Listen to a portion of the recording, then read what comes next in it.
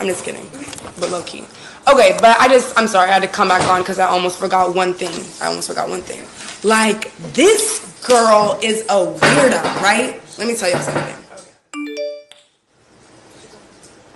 She introduced me to DDG, my husband, right? She introduced me to DDG. And put us on the blind date, set us up like, she set us up on that blind date, right? Tell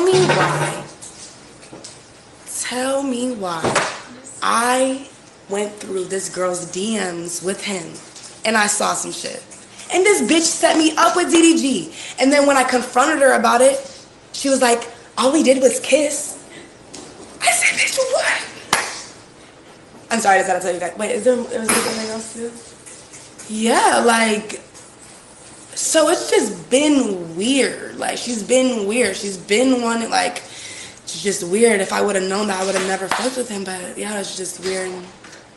So with that being said, ladies, be careful who you call your sis.